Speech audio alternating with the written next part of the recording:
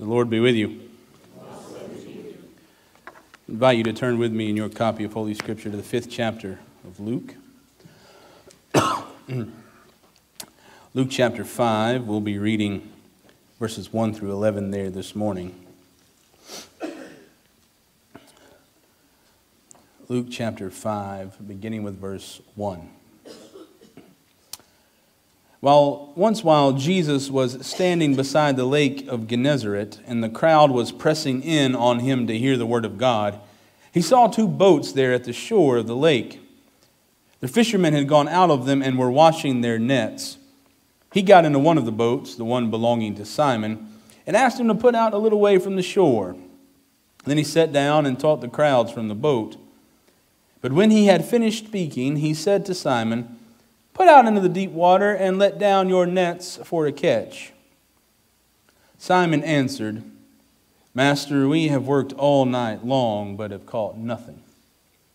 Yet if you say so, I will let down the nets." When they had done this, they caught so many fish that their nets were beginning to break. So they signaled their partners in the other boat to come and help them. And they came and filled both boats so that they began to sink. But when Simon Peter saw it, he fell down at Jesus' knees, saying, "Go away from me, Lord, for I am a sinful man."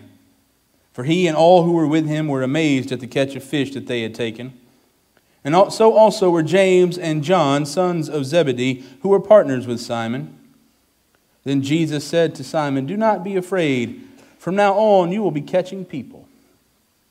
When they had brought their boats to shore, they left everything and followed him. May God bless the reading and hearing of Holy Scripture. Would you pray with me?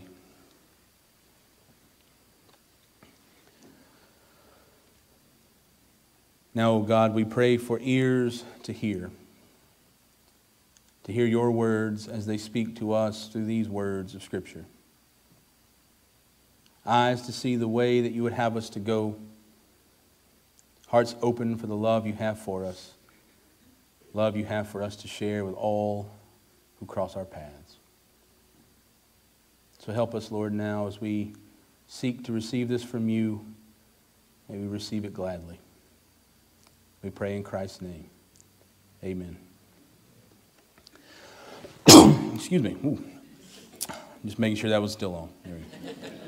It feels like a lifetime ago now, but when I was in college, I spent a couple of summers working as a summer missionary at a place called the Coffee Baptist Vineyard Christian Retreat Center in Ayrton, Alabama. We just called it the Vineyard for short because that's a lot to say. That place will always be special to me. It's where I met and fell in love with Sally. But it's also a place where I worked a lot of long, hot summer days for next to no pay, all in the guise of serving the Lord. I recall a particular day during my second summer at the vineyard when I was mowing the grass on the ball field. We didn't have a fancy zero-turn mower back then. They were just getting started, and we were, well, let's just say cheap would be the word at the vineyard. Well, what we did have was an old red belly Ford tractor converted to burn propane, and we had a finish mower that would hook to the back of it and run off the PTO.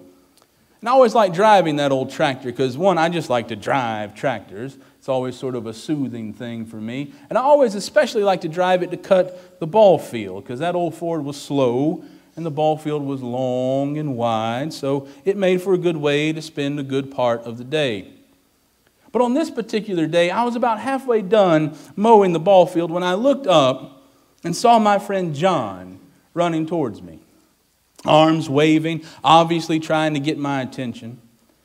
I just kept mowing as I headed towards him. He was running towards me, and I began to feel the rain drop on the back of my neck, on my arms, watch it hit the hood of that Ford and evaporate. As I came closer to John, I throttled the tractor down, disengaged the mower. When John made it to me, he was catching his breath. I thought something horrible had happened. I said, "What's wrong, John?" He goes, I need your keys.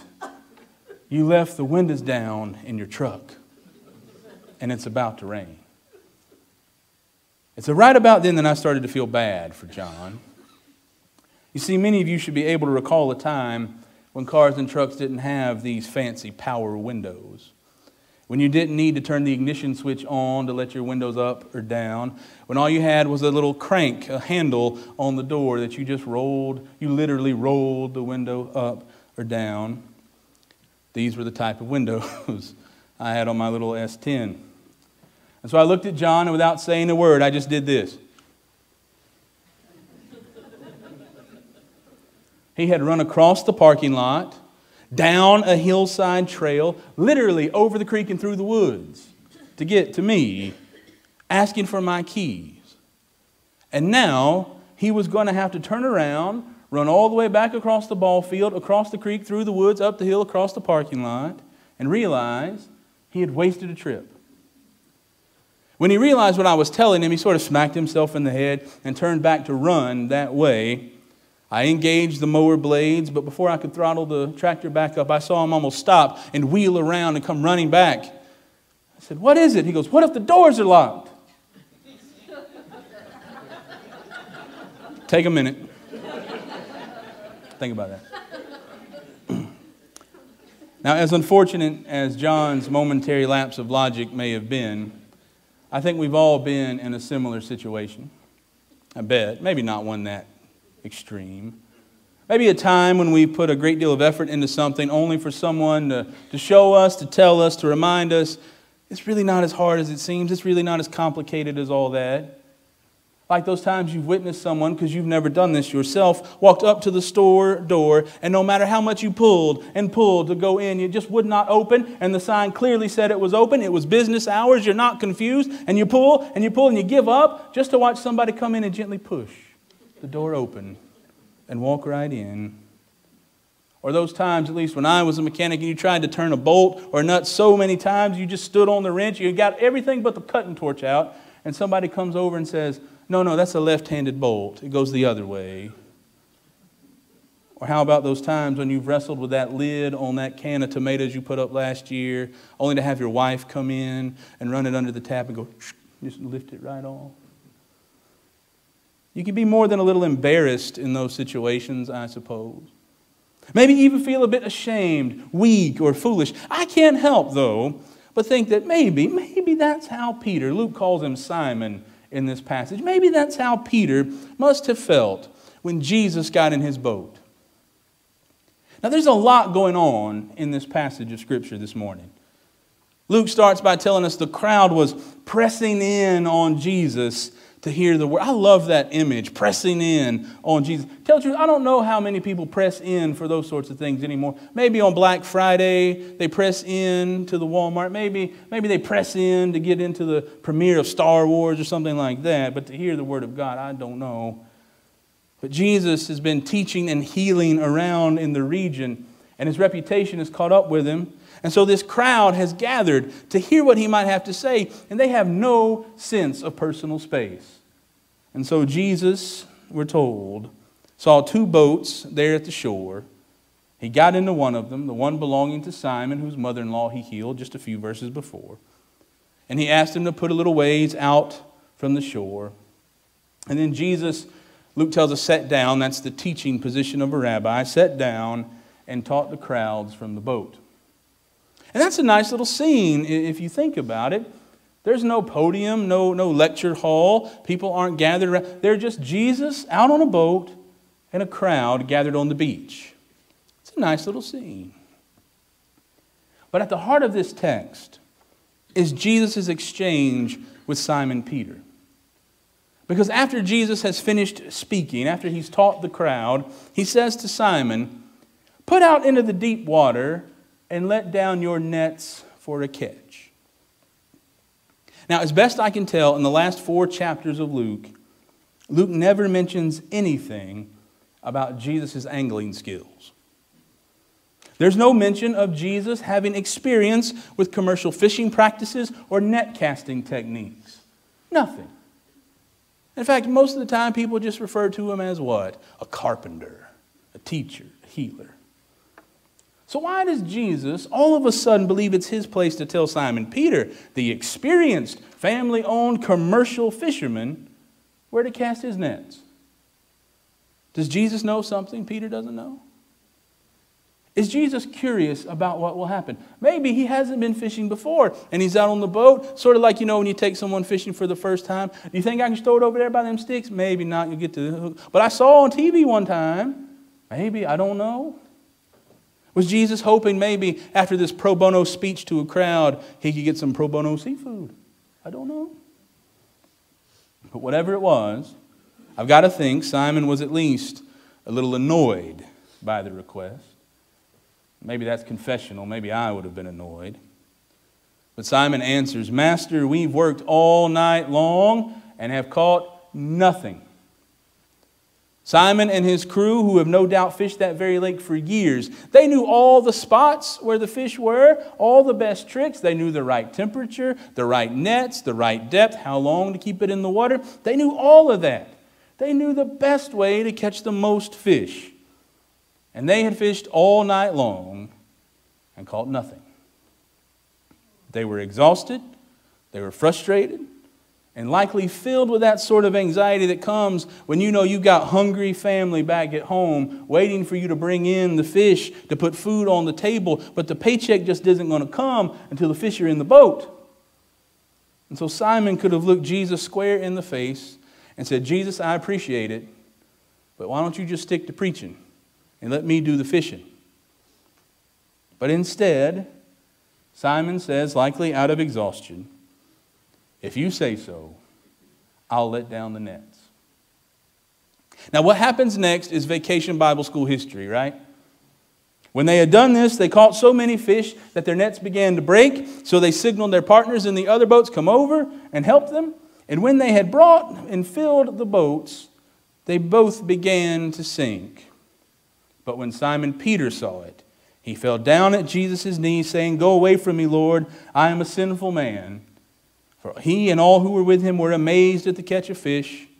And also, so were James and John, the sons of Zebedee, who were partners with Simon. And then Jesus says to Simon Peter, Do not be afraid. From now on, you will be catching people, or you will be fishers of men, as we've heard before. You've heard that story. Heard it 100 times, probably. Simon Peter lets down the net into the deep water, just as Jesus told him. And despite the fact that they had fished all night, despite the fact that they had been doing this their whole lives and caught nothing, here their nets were beginning to break because there were so many fish. And maybe Simon was embarrassed or even a bit frustrated, but that all seemed to evaporate when he realized what had just taken place. Jesus had provided through this miraculous catch of fish. It was most likely the greatest catch they had ever made in their entire... I bet their daddy and granddaddy had never caught anything like this on the lake.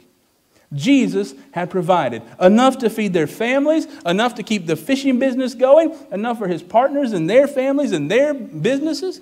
So many fish.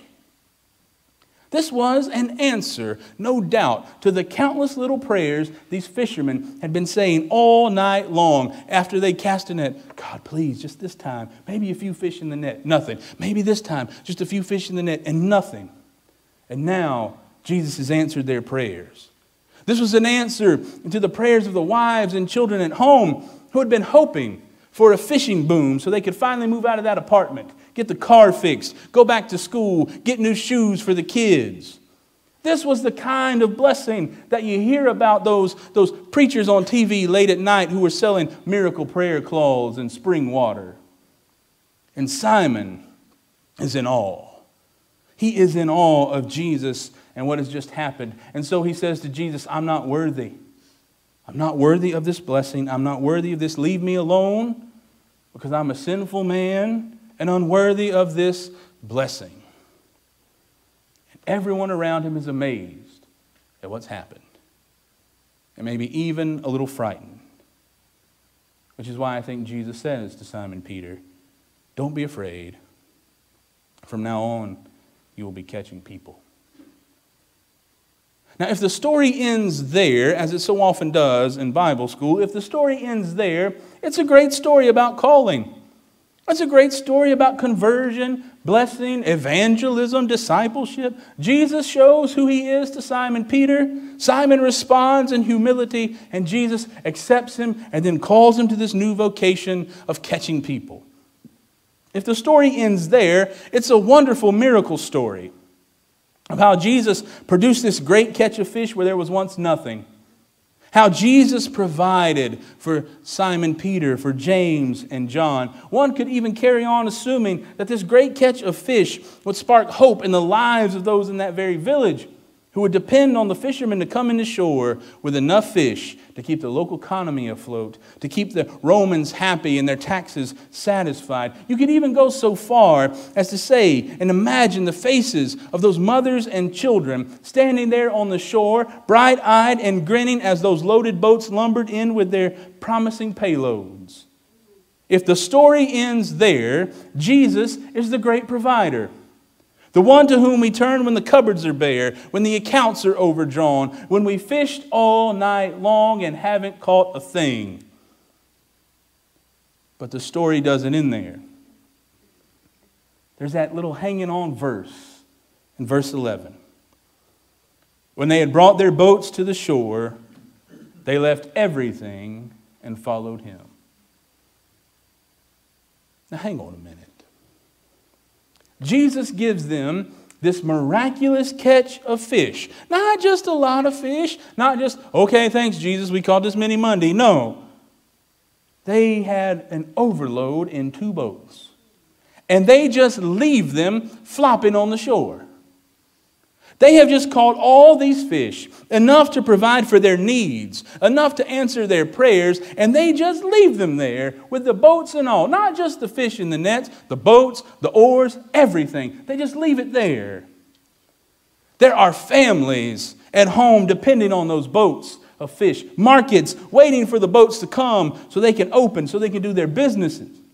There's no welfare system, no social security, no business insurance. What are they doing? These people are crazy. You can write that down. Chris said it. They are crazy. I mean, we'd be foolish to do anything like that, wouldn't we? We'd be foolish to take for granted the things that God gives us just to leave them to follow Jesus, right? I mean, if God gave us everything we have, we'd be crazy to give it all up, wouldn't we? I mean, if God blesses me, who am I to not take full advantage of that blessing for myself and my family, right?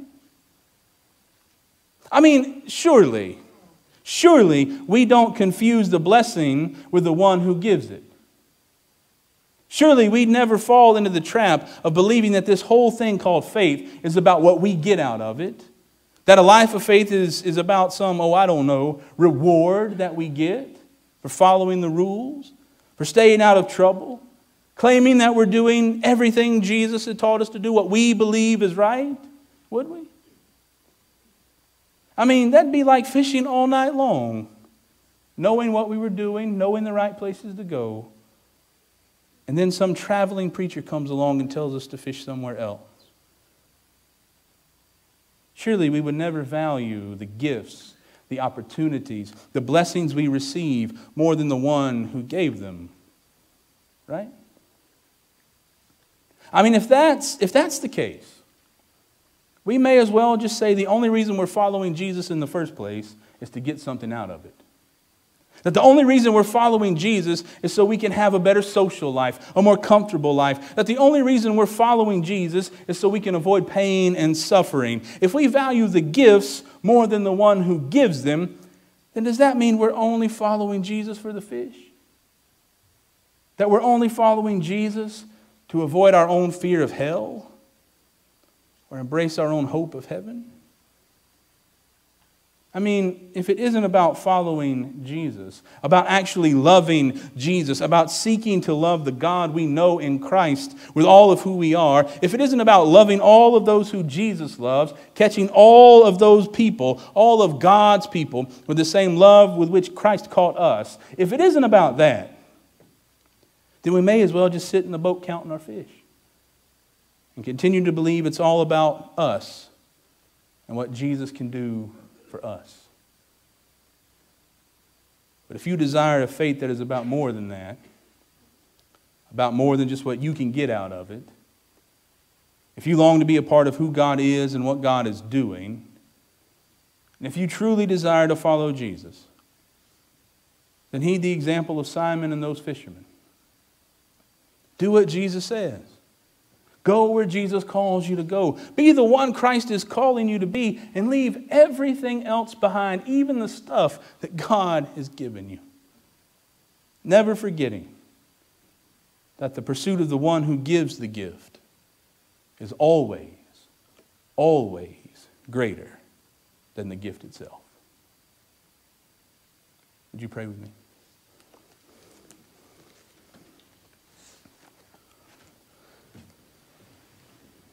Lord Jesus Christ, Son of God, giver of the Holy Spirit. Lord, just as you called Simon and those fishermen so long ago to put down into the deep water, to bring up that great catch of fish, and then to leave it all behind, God, we know you still call us to do the same. So strengthen us, Lord, as we seek the best way we can to respond to that call. That each day, with each breath, each moment, we give up a little bit more of who we are, so that we may take on more of who you are. Help us, Lord, to have the courage to follow you, to leave behind the things we value and take for granted, believing, Lord, that the one who gives the gift is always greater than the gift itself. So be with us now, we pray in Christ's name. Amen.